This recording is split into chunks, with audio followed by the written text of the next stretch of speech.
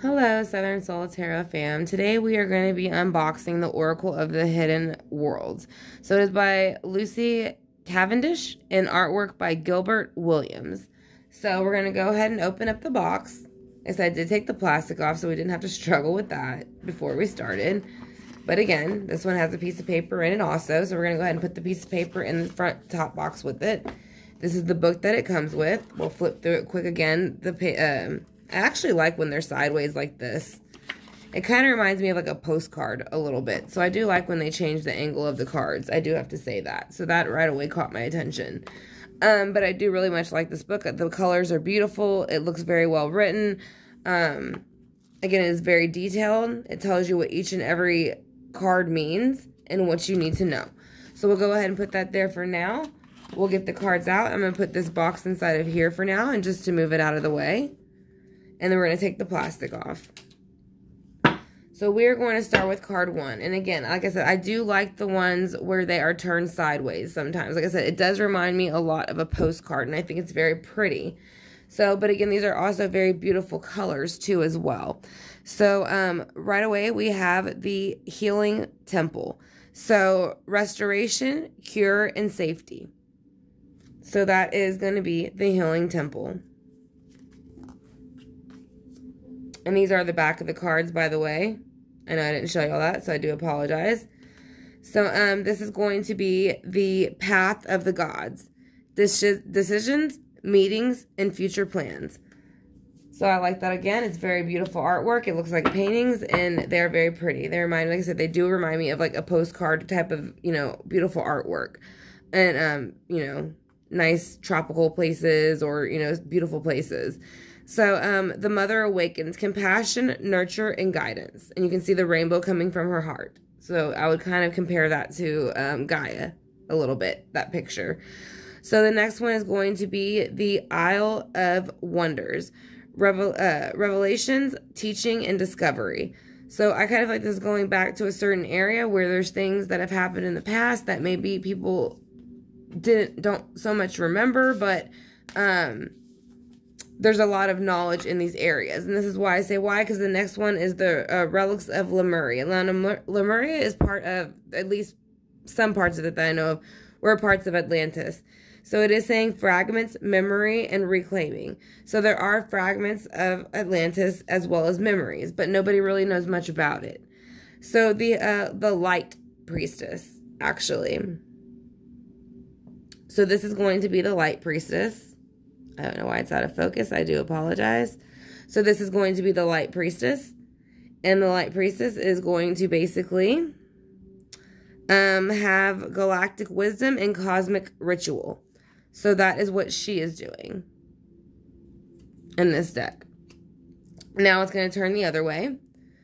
Like I said, which is okay too. So again, 7. The Tree of Illumination. Truth, revelations, and understanding. So I think this is when someone is waiting finally to get the truth, and it's kind of come in like the moon a little bit, because you can see this person kind of overshadowing it a bit. So they are kind of like staring at it. So it's kind of like they know what's going on. So the next card is going to be the liminal dance, which means delicacy, fragility, and transience. So that is what that is going to stand for. So I think it is going to show again, this rock is stable on these two. Or if this is 3, I'm not sure if one's behind it. It does say 3 words, so I'm going to assume it's 3 rocks. But they are, these are basically holding them in place. So they are showing you that. So the next one is going to be the Angel Gate. So the Angel Gate is going to represent cleansing, protection, and blessing. Which is beautiful because you can kind of, it almost seems like a waterfall, but a bit of like a flash of lightning or something in the background at the same time, and then like a bright white dove or something like that. So it is very beautiful, much like they said, the angel. It does look like Angel Gate. So the next card is going to be the Aurora Garden. So it's going to be the beginning, initiate, and origin. So it's going to be where everything started and was initiated, and it's going to be where it all started from, again, because it is the origin. So the next one you're going to have is The next one you're going to have is Skyfire. So this basically represents messages, channels, and information. So you can see right here, this person's face is right here in the mountains. They are holding this knowledge, and they are going to share it. So the next one is the Secret of Camelot. So this would be with the knowledge they're holding. So the authority of spirit. So this person they're kind of wielding this sword, which is lit up, which is letting you know that they have the authority of the spirit to do so. And that's why they are by the water, and they are able to almost walk across through here to be approved. So the next one is going to be the Dawn Watcher. And as you can see, she is watching over everything. Whether it be water, land, doesn't matter. So caretaker, guardian, and support. So she is basically the watcher of those things. So that is why she can go wherever and watch. Now the next thing is going to be the crystal path, mineral spirits and crystal beginnings. So I think that's very beautiful. You can see a giant crystal in the background, and the crystals aligning the pathway to your destination. So again, a very beautiful deck. I'm really enjoying this deck so far, quite a bit. So the colors are amazing, the details are amazing, the messages are amazing. I would give it the card stock's amazing, like a triple plus, if you can even get an A triple plus. But the Dolphin Caller. So pure, joyful, friendship, and loving help. So that is what dolphins are known to do. So the next one is the Leap.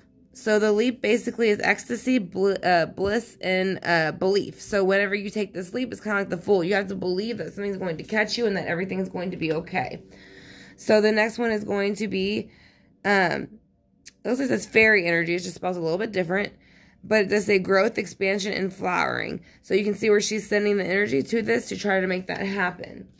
So the next one is going to be the Green Man. Now the Green Man comes up quite a bit. But he is also the rising, energy, surge, and fertility. So that is when he shows up. It kind of reminds me of the male version of the of the Empress. As far as like the femininity of it, not so much, But the healing temple of the lunar light. So life cycles, energy healing, and communication.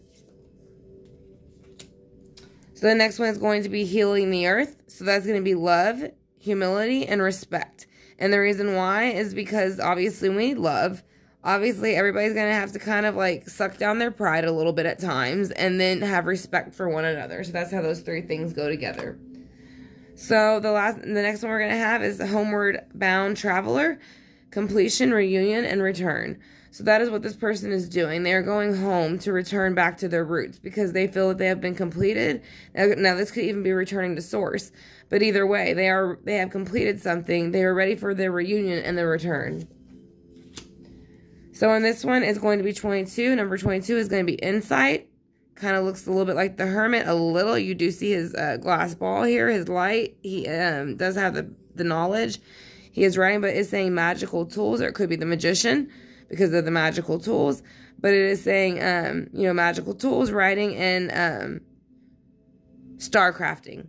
So I think this is more like kind of like an astrologist, like kind of getting into that kind of stuff. Again, maybe the Magician getting into a little bit of astrology or something of the sort. So the next one is going to be Kindred Spirit. Spirits, companions, guides, and comfort. So as you can see, this person's kindred spirit has came towards them. So they are looking them in the face. And they are trying to understand better what's going on exactly. Because I don't think they see it yet. So let's go ahead and see what's going on next. So the next one is going to be Light Dancer.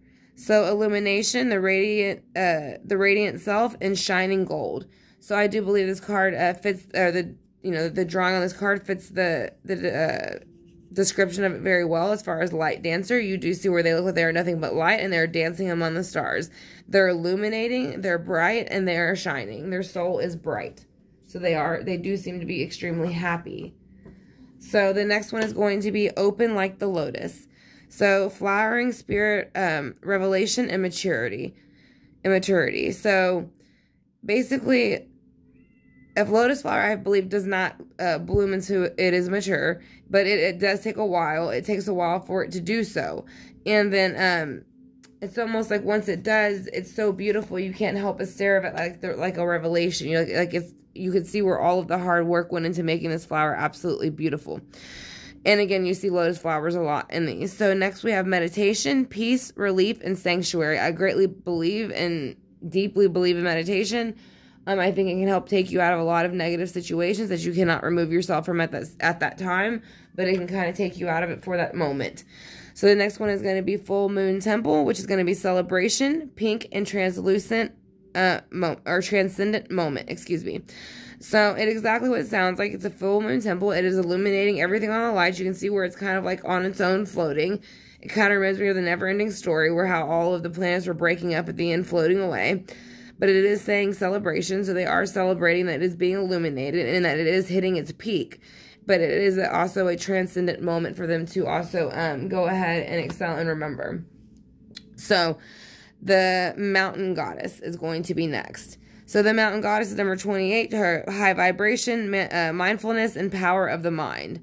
So as you can see that this is the mountain and then the spirit's kind of lingering over it. So, or, you know, archangel, whatever you'd like to look at it as, ancestor, but you can see her hand, her face, and then her body and her hand over here. So she is trying to make sure it goes through well.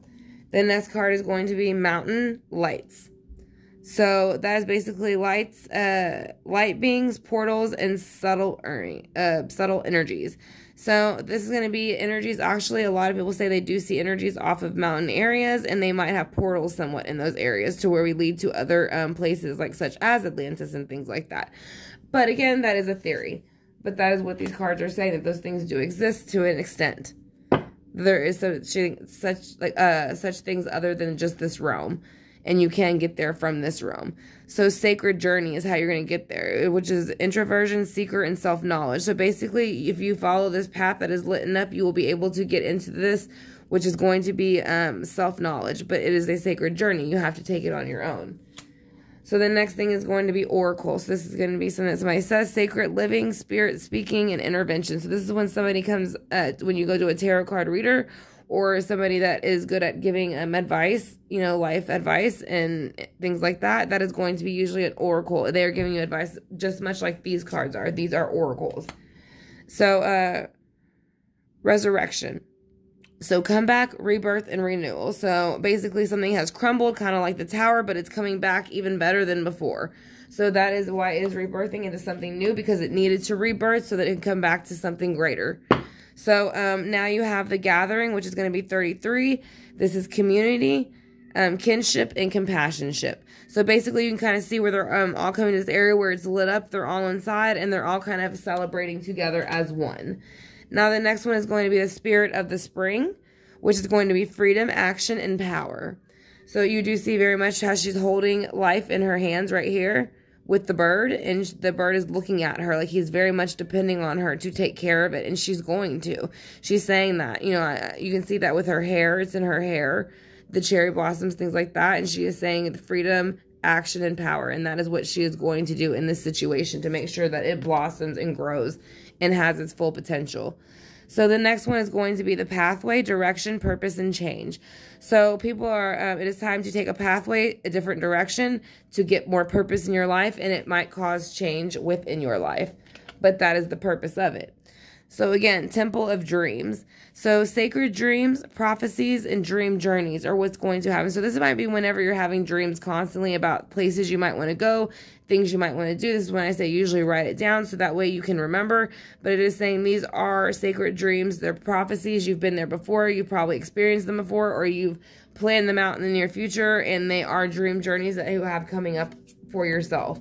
So the next thing is going to be the mirror.